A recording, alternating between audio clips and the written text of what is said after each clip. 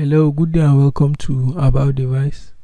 Today we'll be learning how to know any color on your system. Any color using a color picker.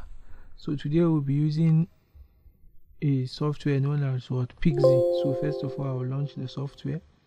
So you can see this is the software. Now there are three ways in order to copy, and you can see the hotkeys or shortcuts of the software Color Pixie. You could use Ctrl+Alt+C to copy the HTML, Ctrl+Alt+S to copy the color mixer, and Ctrl+Alt+Z for the magnifier. So let's go now. Let's say I want to, all you just have to do is move your cursor.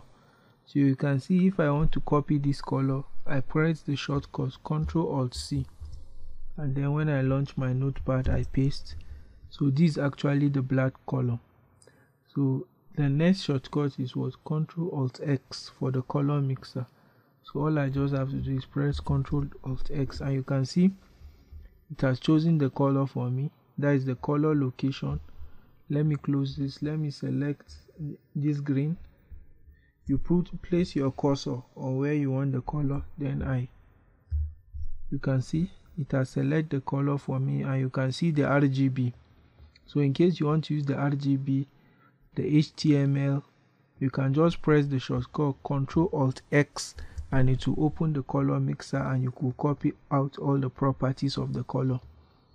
Also, you could use the magnifier, that is Ctrl+Alt+Z. So let me come here, and you could see this is the magnifier. Is showing you the color you've selected. So if I select this color here, I place my cursor here and launch the magnifier, you can see that it's showing the color it's in there. So the best option to copy a color property is to type the shortcut Ctrl+Alt+X for the color mixer. So Ctrl+Alt+X, and you can see this is the color over here.